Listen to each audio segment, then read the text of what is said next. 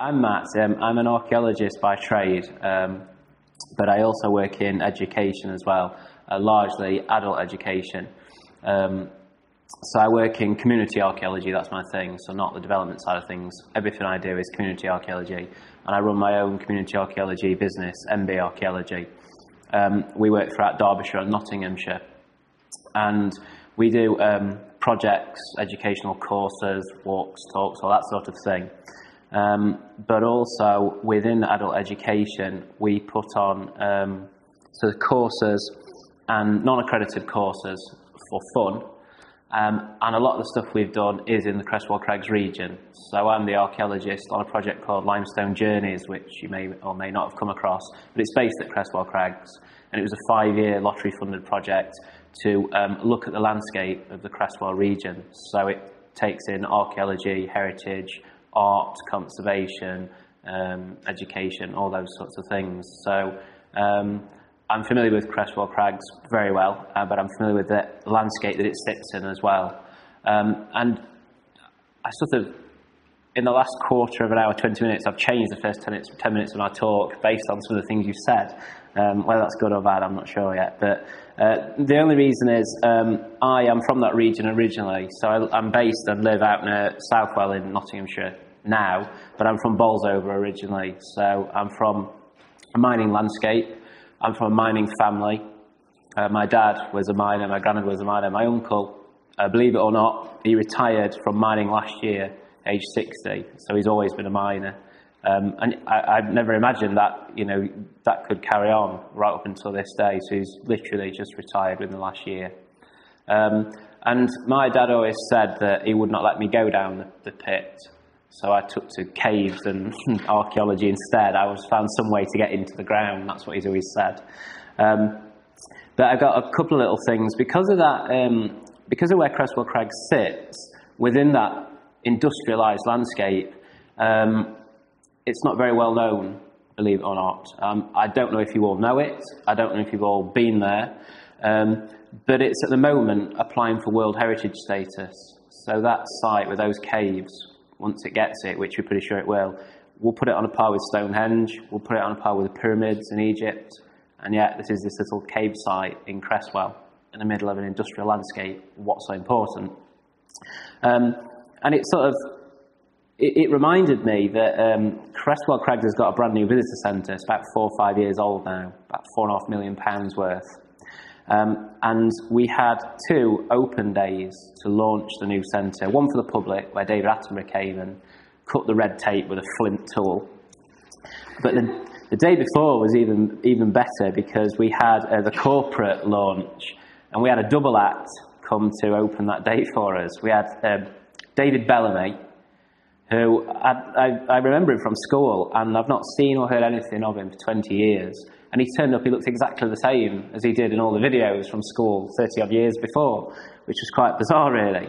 But the other one was Dennis Skinner, so he's our MP, the beast of Bolsover.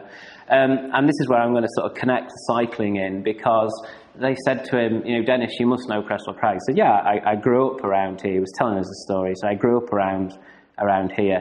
And as a kid, I used to ride my bike around Cresswell Crags.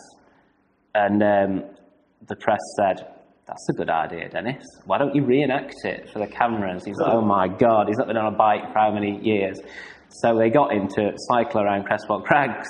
And he said, yeah, he really struggled to do it. He said, but he cycles. Dennis, stop. The swan was in shot. You'll have to do it again. So there are swans that live at Cresswell. So off he goes again. Dennis, the sun's reflecting off the camera. You'll have to do it again. He said, but in the end, he managed to do it without falling off.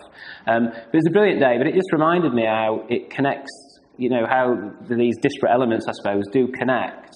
And it's the landscape, for me, that connects them. So, yes, I'm an archaeologist, but my main passion, I have 2 main passions, is landscape archaeology. But I'm particularly interested in prehistoric landscapes and how people have affected the landscape and how we operate within those landscapes today. So that's just a couple of little things I wanted to talk about first. In terms of Cresswell Crags then, you can't really see it, but about 3 years ago now, I had a book out. I published a book on Cresswell Crags, which documented about 3 years worth of research. So in my free time, not that I have that much, but in my free time I like to do research as well on various themes. But I was particularly interested in Cresswell Crags because it was one of my local sites. And I looked at it from an archaeological perspective, but also from a historical perspective, a study of a site and how that had developed over time and how it had been used over tens of thousands of years, because the earliest human occupation for Cresswell Crags is 60,000 years ago. Neanderthals were the first human occupants there, so species now gone. But over those 60,000 years, people have been attracted to those cave sites. So Cresswell Crags is famous for its Ice Age caves and its art. But when archaeologists have dug in the caves, they've found artefacts from every single period, stretching back 10, 20,000 years. So the period the art dates to at Cresswell is about 13,000 years ago. From then onwards, every single period, so all the prehistoric periods, Iron Age, the Roman, the medieval, and onwards, every single one is represented in those caves. So people have gone back to those caves time and time again, including, just before we start to look at the Ice Age element, outside the cave where the art is, the Church Hole Cave. So just to say, this art is Britain's only known Ice Age art. So it's a pretty special place, Cresswell. But outside the cave, they started to dig in 2008, 2009. They started to dig outside the cave and they found a huge limestone block, which is not surprising because the landscape is magnesian limestone. What was surprising is it's about this size, about that thick. When they turned it over, it had a medieval board game engraved onto it, and that had been stored in that cave. So that had been in the cave 600-700 years. But what was a medieval board game? And it's certainly not a travel version. It wasn't portable whatsoever. So what was it doing in there? What were medieval people doing in those caves? Playing board games. And clearly, the idea is medieval people are travelling through that gorge. It's a throughway through the high ground. It's a natural gorge. They were travelling through and they were stopping off overnight, and they were playing board games. Nine Men's Morris, if anyone's familiar with that game. So pretty impressive, really. But I want to look at the Ice Age art. Then I'm going to give up. Just before I do move on, that picture there, Ice Age art is, for me, very, very interpretive. We don't know what it means, despite a lot of academics saying we do. So sorry if there's any Ice Age art academics in here. But this art was created thousands of years ago. We don't have the story of why it was created or what it meant. So we have to interpret it. And that's what archaeologists do. We interpret what we find. So I would say there's no right or wrong answer. You just have to make the evidence fit. This image here, then, is the result of an art competition for children. So a bunch of children from the Cresswell region were shown the art and said, interpret it and do what you will. And this was by a lad called Alistair McNeill, if I remember rightly. He was about 11 years old, and this is how he interpreted it. And the reason I like this is, I like it for its artistic, it's a shame you can't see all of it, I like it for its artistic elements. But why I like it is, out of the Cresswell cave art, for those of you who've been in, this image is one of the hardest to see, and yet it's the one that stuck in this lad's mind. So it was quite important and quite interesting to me. And I liked it enough to put it on the front cover of my book. So whether that was the right or wrong decision, we'll not go into that. But anyway, half of Cresswell Crags. So if you are or are not, yeah, let's do that way.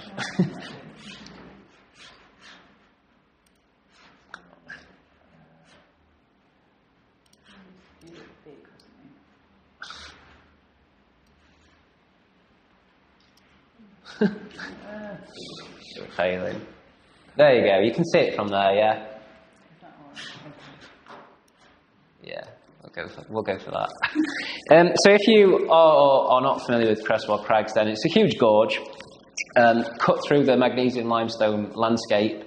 There's a big argument or friendly debate, shall we say. When you look at Cresswell Crags, you see the river running through the middle. That's the county boundary. So they couldn't have placed it any better. So Derbyshire on one side, Nottinghamshire on the other. The cave art is in the Nottinghamshire side. But technically, Cresswell Crags in the parish of Whitwell. So it should actually be Whitwell Crags. So everyone from Whitwell keeps reminding me of this. But Cresswell Crags is what we know it as. Completely naturally formed then. So when the ice melted during the Ice Age, the huge ice caps, glacial waters, ice flow cutting through the pretty soft rock, magnesian limestone, carved out this gorge, but also carved out a series of caves within the cliff walls. There's about 24 caves at Cresswell Crags, but only about 5 or 6 large ones that you could physically get into. So some are more like little overhangs or rock shelters. The big ones that you can all get into all have nice names. So there's a boathouse cave where the Duke of Portland used to keep his boats. There's Mother Grundy's parlour, where little Mother Grundy used to live in the Victorian period. There's Robin Hood Cave. I don't need to explain that one, I don't think. And then there's a church hole, and no one really knows why that one was called church hole, other than its ceiling sort of seems to resemble the shape of a church's roof ceiling. So we think that's where it got its name, but we don't really know. But I just thought it was quite apt that the one with the cave art in is the one that has a religious element to it, because there's a big argument that the cave art in this period did have a religious or symbolic meaning to it. And there's always been this debate within Ice Age, between Ice Age art experts, is what is the art for? Is it art for art's sake? Is it there to be decorative? Is it symbolic? Does it have links to shamanism? So there are all sorts of different arguments. And it's changed over time, that some people will still not entertain some of these differences. So the shamanism element, which I'm more in favour of, a lot of researchers and Ice Age experts won't even consider it. So we'll see, that's what I want to talk about as we move on. So there's a view from above then, top right, of Cresswell. There we go. There's Church Hole then. So it's down at the far end of the gorge, the opposite end to where the visitor centre is. And interestingly, that's where Cresswell Village began. So Cresswell Village is about half a mile away from Cresswell Crags now. But from an archaeological perspective, before the modern village was built, Cresswell as an older village was just at the bottom of the crags in the field, and you can still see what archaeologists call lumps and bumps in the field. They're the house foundations, building foundations. And there's a nice painting by George Stubbs of the bottom end of the gorge, just outside of the Church Hole cave. In his painting, he's painting a little water mill with 2 chaps going off shooting, hunting. But in the background you can see buildings up against the walls of the gorge, of the cliffs, that's now gone. And I'm told there used to be a pub at that bottom end as well, but that's gone as well. It had done a roaring trade these days, but still around, but still. So Church Hole Cave then is accessed over the Victorian spoil heap. So Cresswell as a archaeological site was first explored in the 1870s. By 2 antiquarian archaeologists, and everything they found in those caves was thrown out. So you can see the steps running up the side. That's going over the spoil heap. So all the sediment that they found in that cave that had built up over time was thrown out.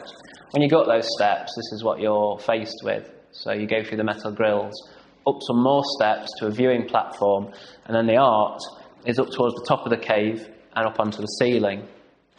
And it's pretty special. It's, as I said, the only known art in this country, Ice Age art in this country.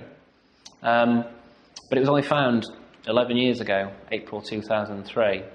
And yet, this site had been explored for nearly 150 years before that. So why did they miss it?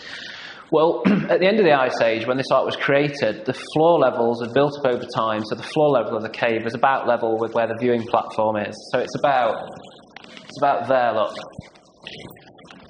So a good, 7-8 feet up, something like that, maybe a bit more. So that built up over time. So people creating the art were creating it at floor level to them. Then the Victorian archaeologists went in, dug all that sediment out, looking for treasure, and reduced the floor level back to its natural floor level, right down here. So anyone then going in to look for art, went in the cave, didn't appreciate that for some strange reason. They looked too low down, so no, there's no art. That didn't stop a group of experts then looking for art in Britain. So we know that there's fantastic cave art on the continent. So you saw through Herzog's clips from Herzog's film Cave of Forgotten Dreams. There are caves like the Chauvet Cave, Lascaux, Altamira. So France and Spain mostly has all this fantastic cave art. A lot of it, and a lot of the famous images are paintings, cave paintings, but there is probably an equal amount of engravings, and that's what Britain's art is. So there are no paintings, they are engravings. And because magnesian limestone is such a soft rock, it's tailor-made for engraving.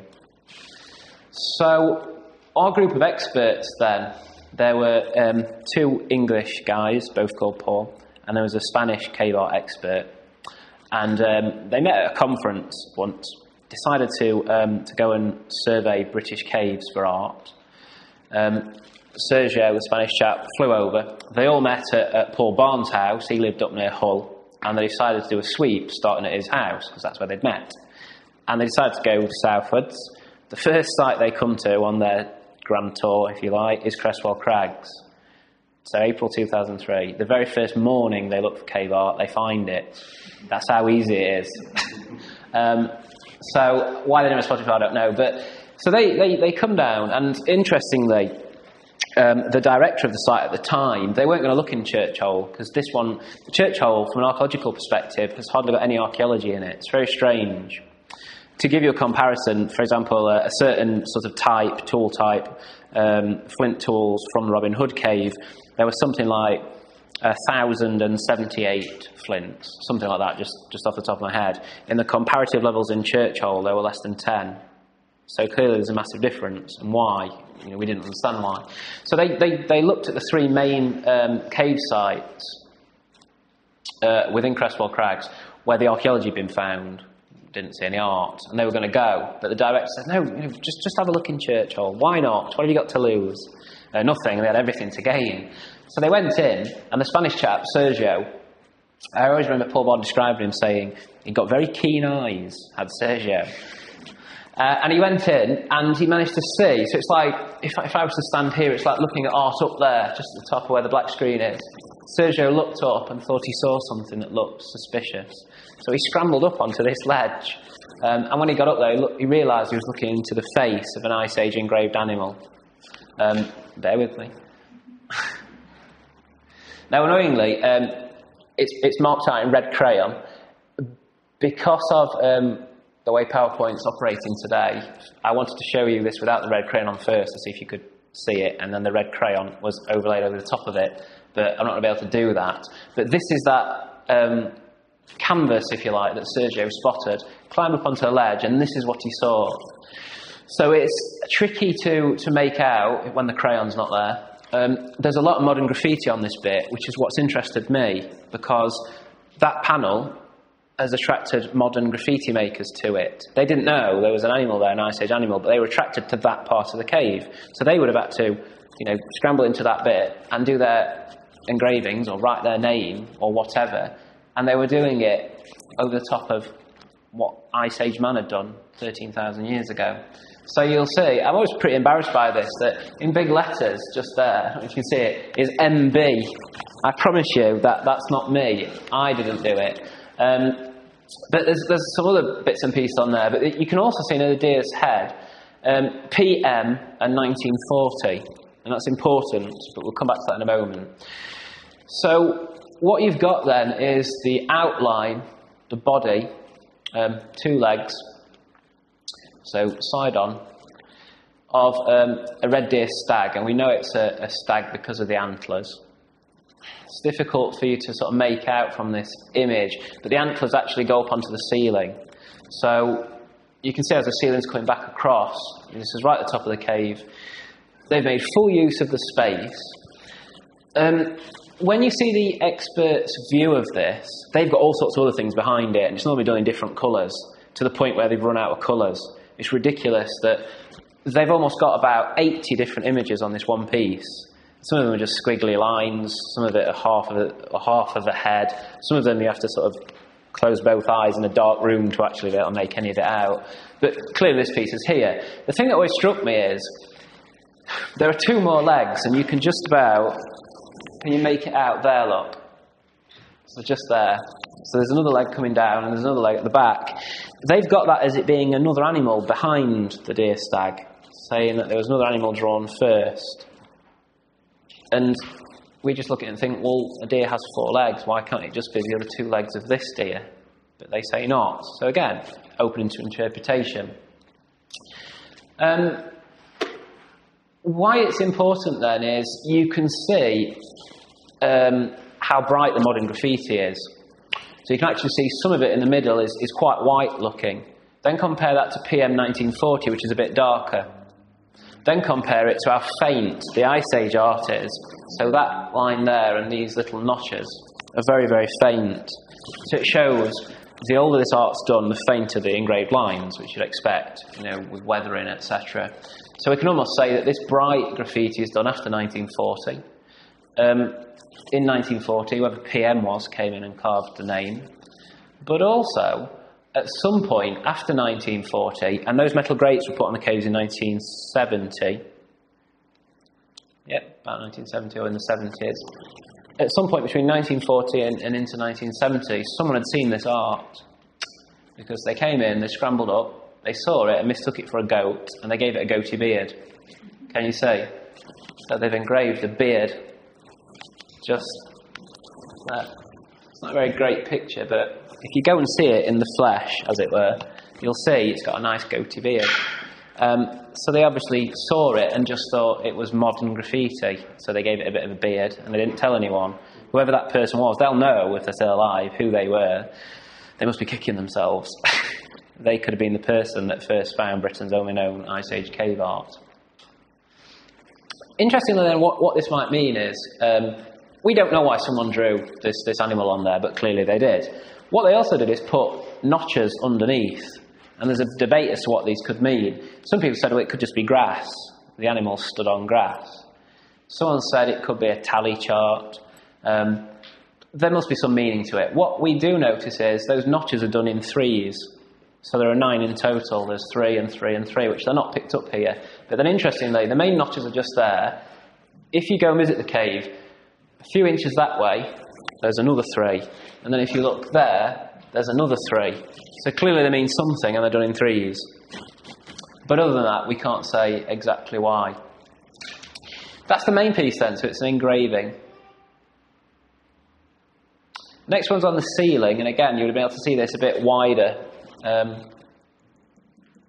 You'd be able to see it in situ, but from a panned out angle. On the roof of the cave are 2 banana-shaped objects, and they're quite natural, just natural formations within the rock. But at some point, someone spotted them and turned one of the banana-shaped objects into an Ice Age animal. So they used it for the beak of a bird. So can you see its beak's running up, round its head and down its neck? You can see its eye pecked out in the middle, look. So there's its eye. So running up its neck, head, into its beak.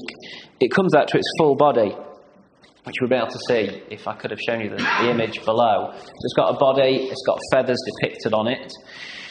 The interesting thing is then, it's interpreted as an ibis, long-beaked bird, more common in Egyptian art. The reason that's interesting is, and people are quite, they're quite happy that this is an ibis, but this was done just under 13,000 years ago, and at that point ibis was not native to Britain, or anywhere near Britain. So they're engraving something that doesn't exist in that region. Now we know people are moving around a lot, so it's either something that they've seen somewhere else and chose to depict at Cresswell. It either, for me, has something more of a symbolic meaning. Why do you see it in Egyptian art? Is it part of some religious beliefs or culture? Is that why they're depicting it? We don't know, but again, it's got to be something more significant than just engraving a bird on the ceiling of a cave, a bird that doesn't exist in this region. Clearly the person saw it at some point though and knew how to depict it. The next bit then, and again you could have saw this, this is the bison. You could have seen this again in situ without the outline. This is the one that's really difficult to spot. It's a bit further back into the cave, and it's done on the same side as the deer stag, but it's done in a bit where it's always wet.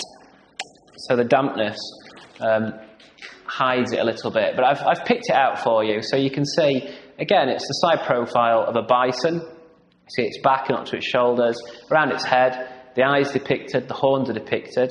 The musculature, I suppose, of its shoulder haunch is depicted. Down to where its front legs should be, but then they run out of room. And then along its belly and back up around its rump. And it's about that size, in all fairness. Again, engraved very, very slightly. Now, that shouldn't come as a surprise. Bison, deer, they're the things that people are hunting.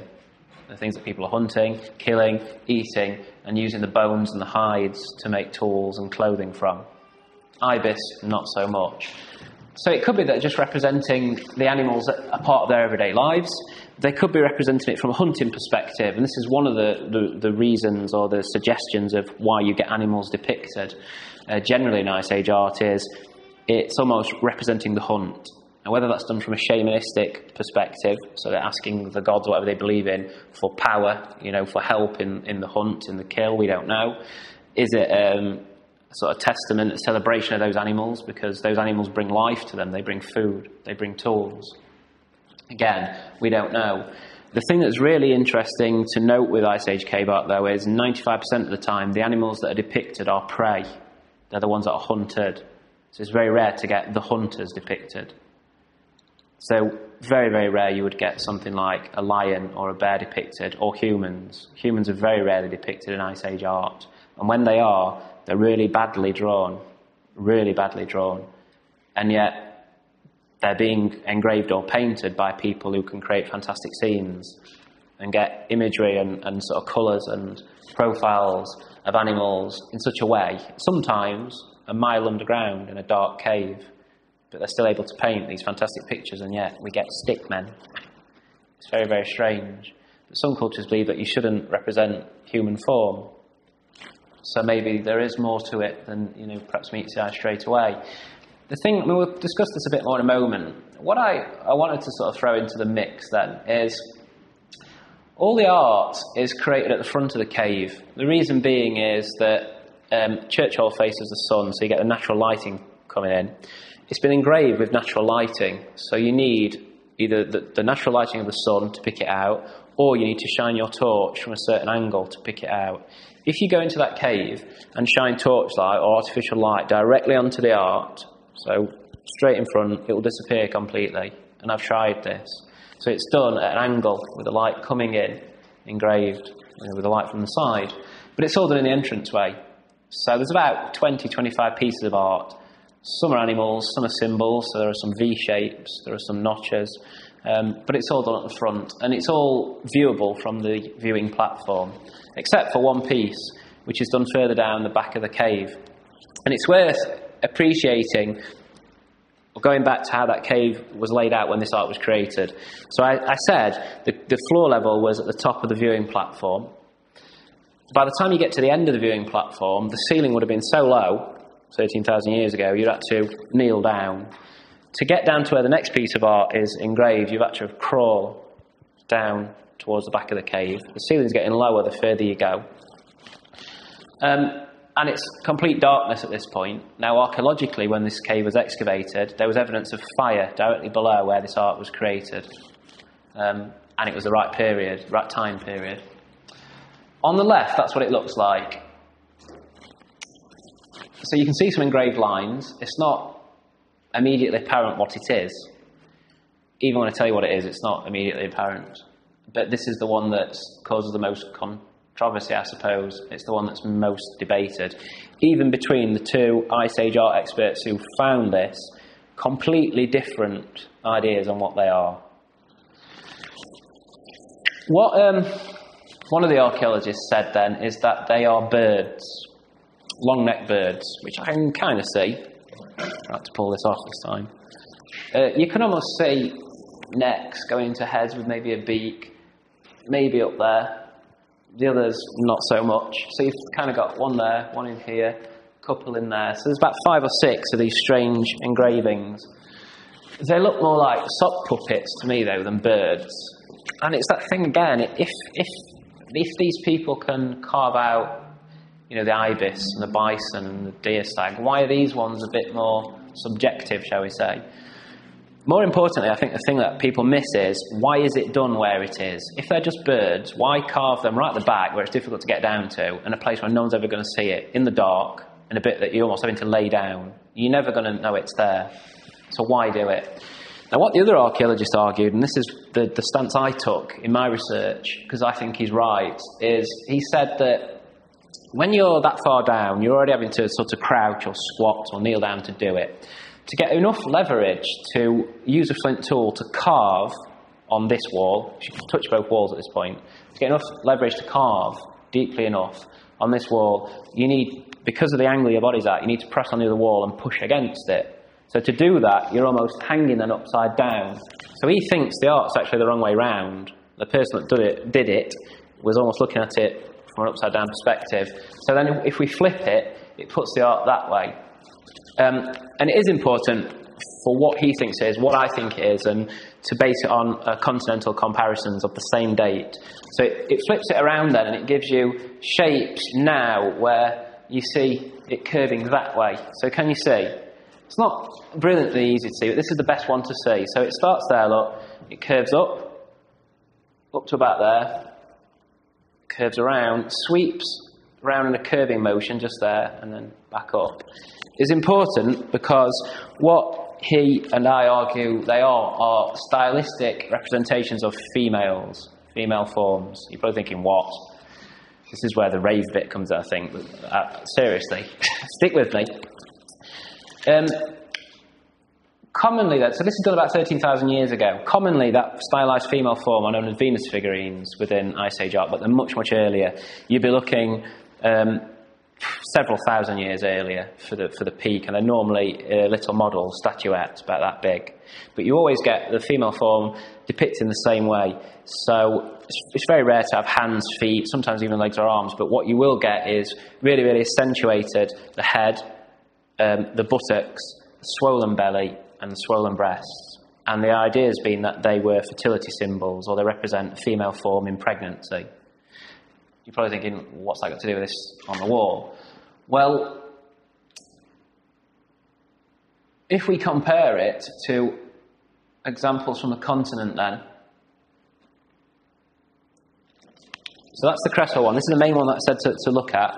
Here, look, curving round. These are examples from France. Two separate ones. So they are carved on stone, carved plaquettes. And if you look amongst here, can you see this figure? I've redrawn it to the side just to show you. And then there's this one here as well. Look at the shape, look at the profile. They do exactly what the Cresswell one's doing. So they're starting at the ankles. The feet are not depicted. Start at the ankles, around the knee and up. Around the back of the legs, around the buttocks, up the back. Head's not depicted. But neither is it on this one, neither is it on that one. So can you see the similarities? That, then, was the very first Venus figurine ever found. It's known as a Venus impridique. And it's got no head, it's got no feet, it's got no arms. Interestingly, it's got no breasts, and it's got a flat stomach. But it's still got the accentuated buttocks. And do you see how it matches that theme? So, it's still a contentious issue, because not everyone will entertain this idea. Not everyone wants to agree on it, even when they will entertain it. But it makes more sense to me is, why go into the back of a dark cave to depict an animal when everything else is done at the front? It's much more likely to go to the back of the cave, into a dark cave, to depict a female form. Now, what we need to sort of think about or discuss is, but what does that female form mean? So if it is a fertility symbol that's to do with pregnancy, it could just be something that you would hand to someone who wanted a child. It could be a celebration of a goddess, the Mother Earth, which again is an interesting topic. But they're much earlier. These ones are different. It's almost as if people, 8,000 years later, were taking a similar concept but interpreting it in their own manner. So they see it as something else. But I always find it interesting that this revolves around a cave. Caves are a way of getting into the Mother Earth. One of the best ways of getting into the Mother Earth.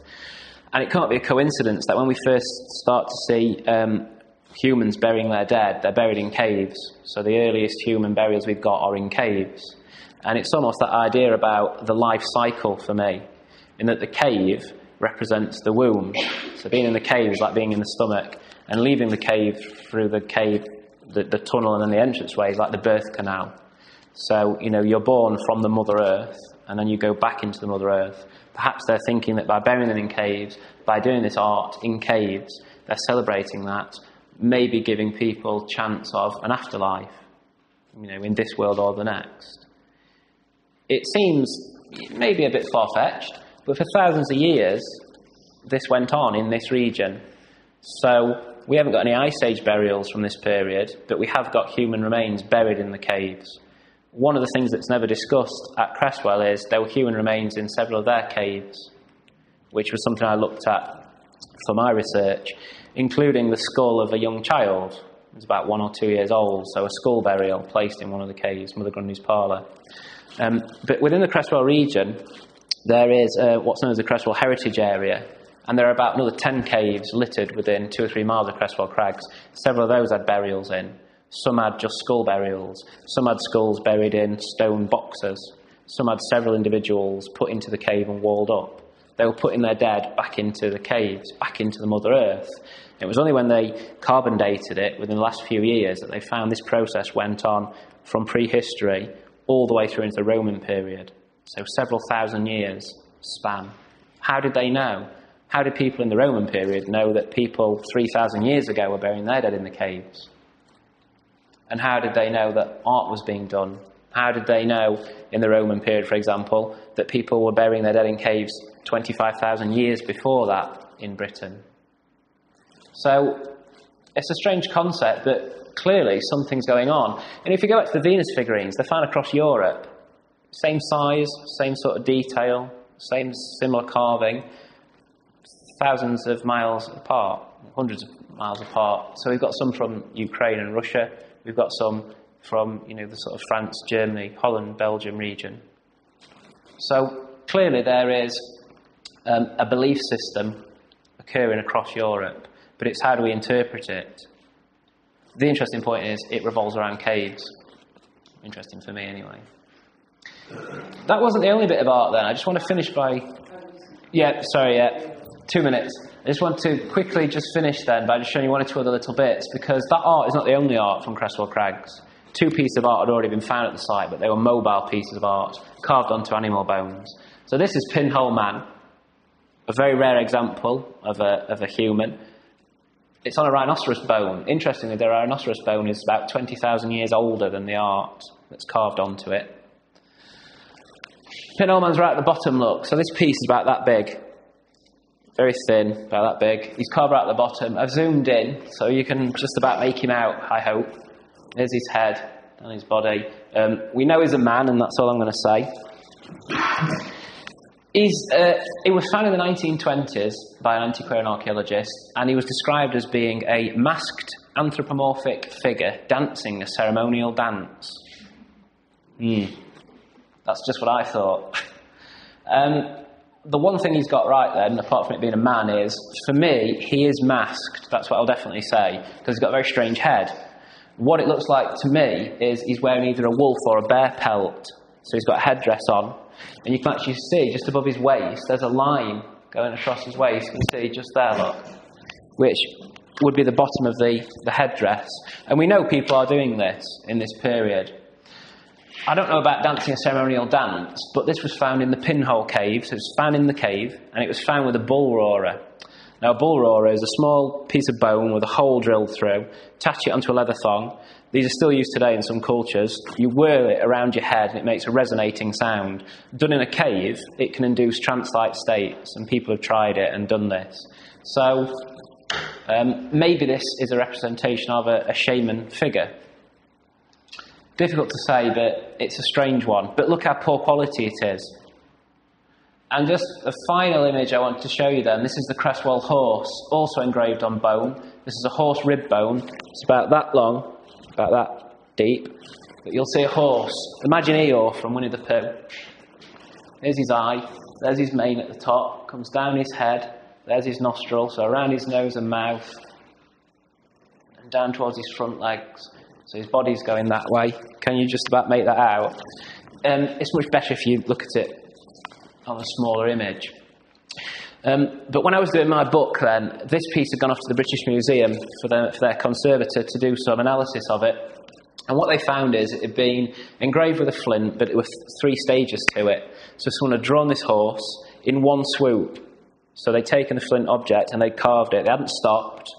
They'd done it in one swoop. So right from the back all the way down till they get to this jaw line, all one trace. So this was a very skilled artist to be able to do this. They'd drawn the horse then, and then over the top they'd put a series of vertical lines, and you can see them, look, running all the way down. And you can see that they sit over the horse. And what they think this was is, and again, people hunt reindeer in this manner, is by fixing a series of posts into the ground, when you chase the horse or the deer or whatever at speed, as it's running so fast, because of its vision to the side, it sees the post as one long fence almost. It doesn't know there are gaps in. So it just keeps running. It thinks it can't escape, so it keeps running. So they're leading it to an ambush or off the top of the cliff or whatever. Over the top of that, someone had then taken a flint tool and gouged it out.